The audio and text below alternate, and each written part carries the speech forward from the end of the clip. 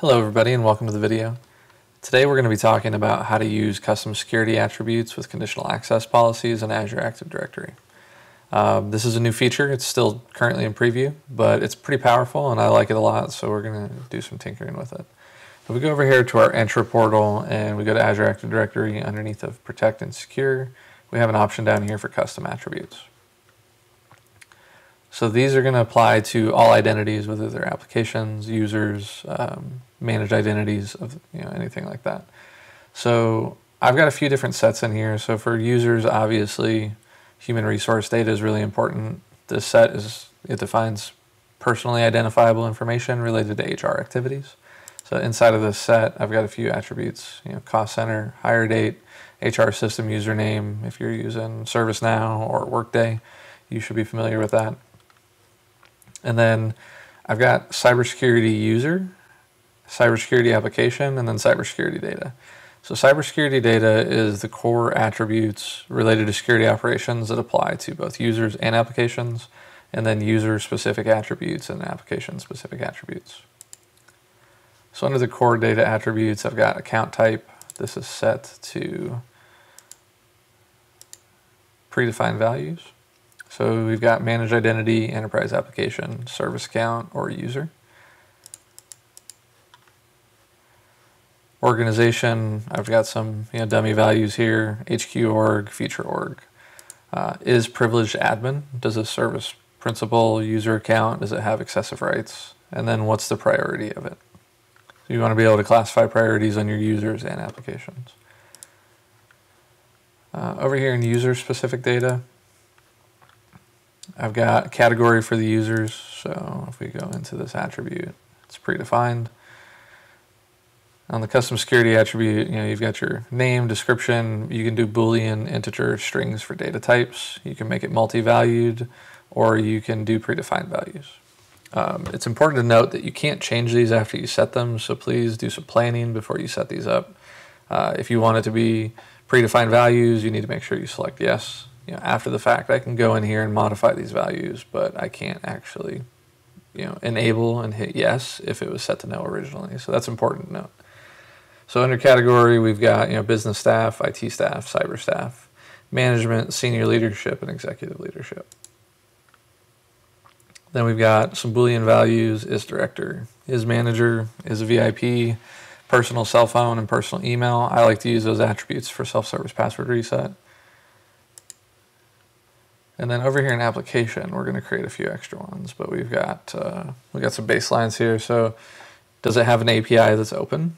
Yes, no. Does it contain sensitive info? Does it have certificates? Does it have secrets? Is it developed in-house? Does it have single sign-on enabled? So the key point of this video, and another thing that we can do, is we can create custom attributes that are specifically related to conditional access. So if I go over here, I'm going to go to our application attributes and I'm going to add an attribute. So another new feature that Azure AD has is a setting called conditional authentication strings. And you can do regular MFA with this. You can do passwordless MFA, or you can do phishing resistant MFA out of the box. And this is going to be an option that gives you the ability to ramp up security over time. So like phishing resistant MFA and passwordless MFA don't actually require a password.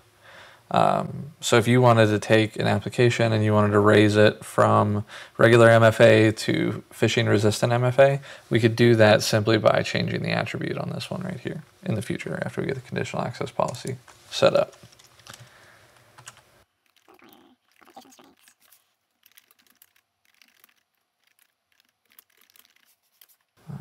So this is string, this is going to be predefined values because we want to match these up.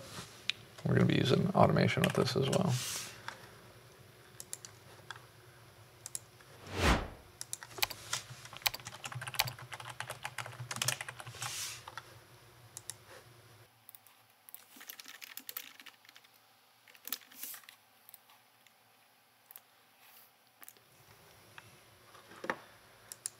And then the last one that I'm going to do is sign in frequency.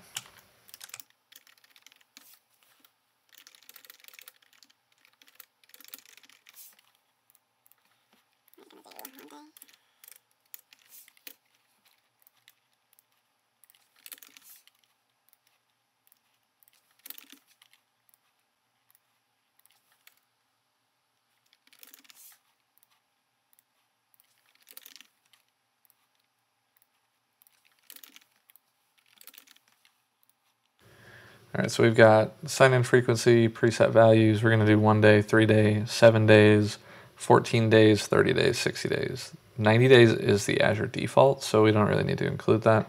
We're only need to include where we're going to make it shorter than the tenant default. All right, so now I've got these security attributes defined. The next thing is going to be, how do we use these in conditional access policies? So over here under protect and secure, we're going to go to conditional access. And we're going to create a new policy. And we'll call this require 7-day sign-in frequency.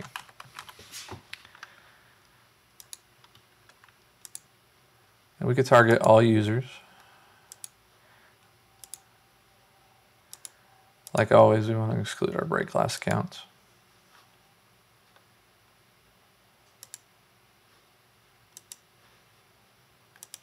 And then under here, under the cloud apps, what we're going to do is we're going to go to select apps, and we're going to use the edit filter. And we're going to configure yes. We're going to choose the attribute. And we can see all of our custom security attributes here, right? So we want to go to sign-in frequency for cybersecurity application. And I'm going to say equals 7 days. So anytime an application has the attribute set to require 7 days for the sign-in frequency, we're going to catch this policy. So conditions, we're going to leave that alone. Conditional access, in my opinion, is better when it's modularized. So we're just going to go over here to session control. And the only control in here is going to be the matching 7-day sign-in frequency.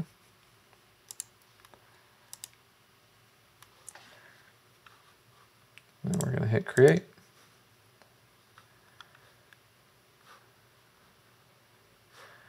Now if we go over to an application, we're going to go to enterprise applications, and I'm actually going to create one for a video, another video that I'm working on for FortiGate VPNs.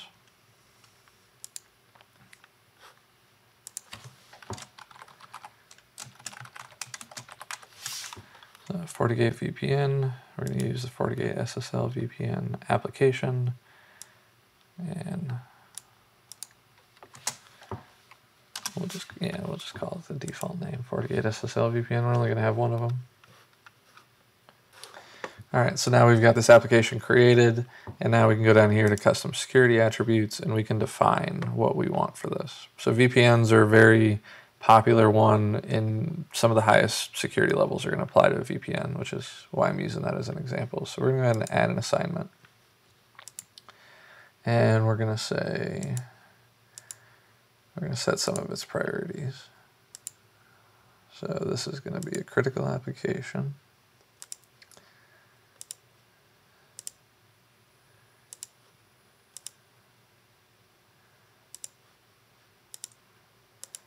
Enterprise application.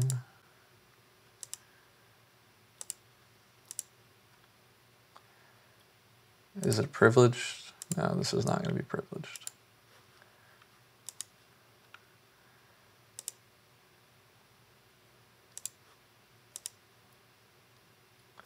Organization, yeah, we'll just say HQ organization. Go ahead and save those. And we'll get our cybersecurity application attributes over here. API open, false.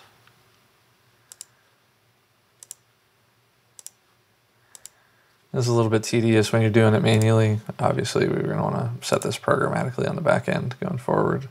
It is going to be SSO enabled, so it is going to have certificates.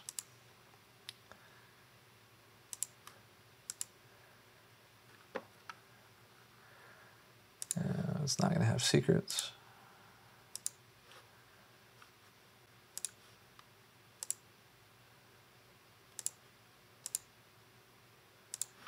It is not an in-house application.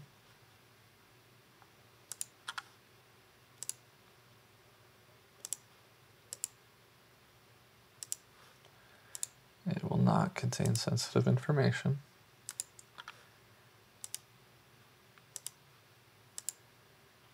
Single sign-on will be true. You can use SAML or OAuth for single sign-on.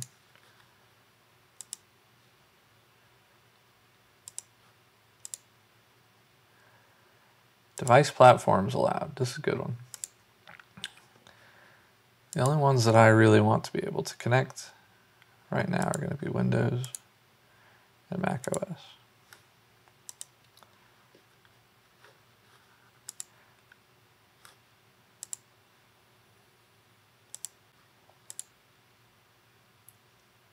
Always require MFA is going to be set to true.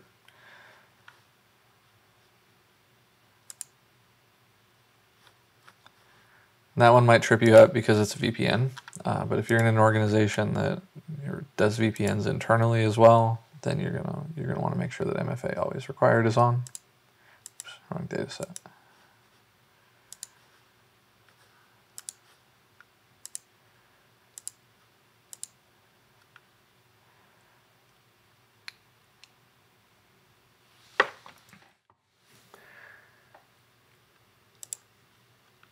And then here we go. So we're gonna set this to MFA to start off with.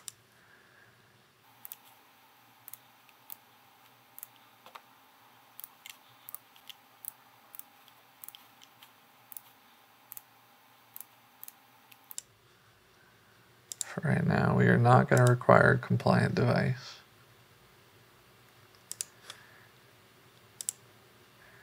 And we're not going to require Azure AD join yet, but we're going to crank those up over time.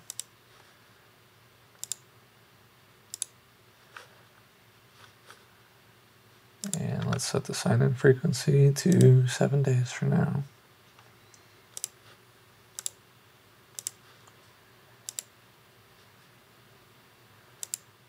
Right, 7 days. So let's go ahead and save these attributes.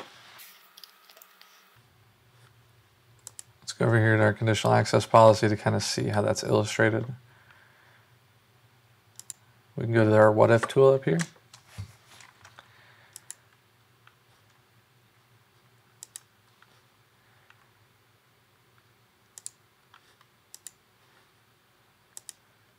So any cloud app, we're going to select our VPN application.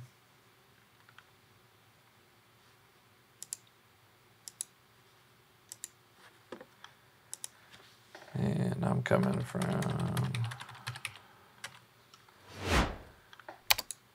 United States.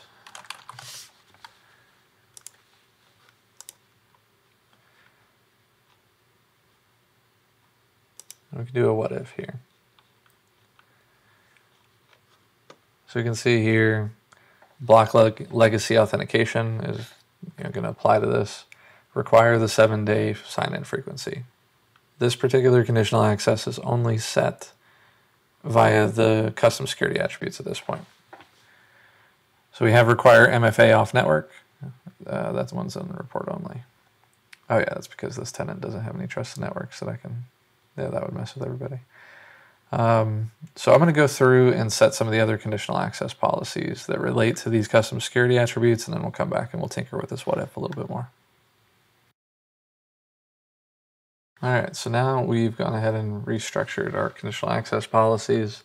So what you'll see down here is that we have our block ones. So we're going to block unsanctioned guest access, and that's globally. We're going to block unsanctioned countries, and we're going to block legacy authentication. We also have a global rule for all apps that's going to require MFA for administrators. But if you're not a global admin, if you're using the proper channels, pretty much everything else is going to get filtered through these app policies. And these app policies are all the same. As far as constraints go, they're targeting all users excluding a break glass admin, and they have the applications filtered to the security attribute, and they're applying the corresponding control. So for this one, for instance, require MFA phishing resistant. We can see all users excluding the break glass user. The apps are configured off of a filter where that security attribute equals phishing resistant MFA. And the control is the corresponding control of authentication methods, phishing resistant MFA.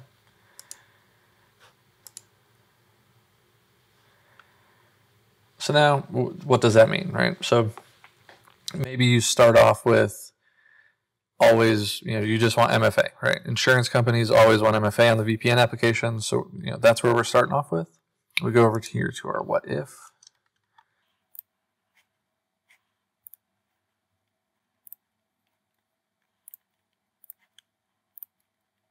We're going to select our app.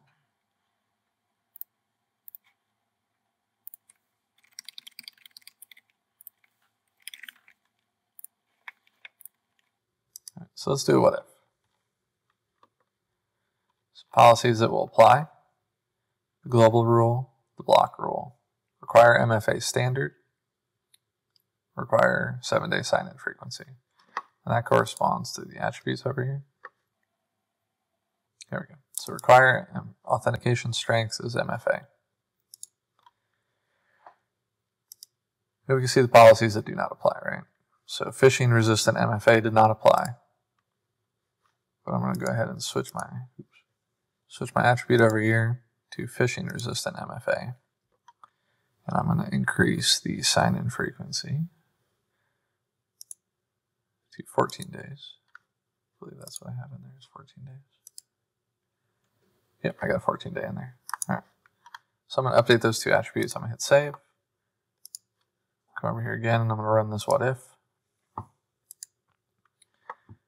now we can see that phishing-resistant MFA is being applied and a 14-day sign-in frequency is being applied. So you can start an application off low, and then as you want to kind of ramp up its security, maybe you don't have Defender for Endpoint deployed, maybe you don't have Intune deployed, you can't tell whether a device is compliant right now.